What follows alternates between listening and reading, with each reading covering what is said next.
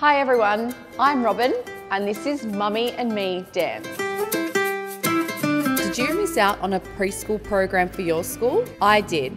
So I decided to create a program for my school that gets the students in the door before 2 years old. Mummy and Me Dance starts from 9 months old, where mums, dads or carers can come into the studio with their babies, bond, connect and make amazing relationships with other families through the art of dance. Mummy and Me Dance has been written to suit the developmental milestones that align with the early years learning framework. Throughout this program, children will develop their cognitive skills, fine and gross motor skills, social skills, taking direction, and all these skills are easy to be filtered through to your preschool program at your school.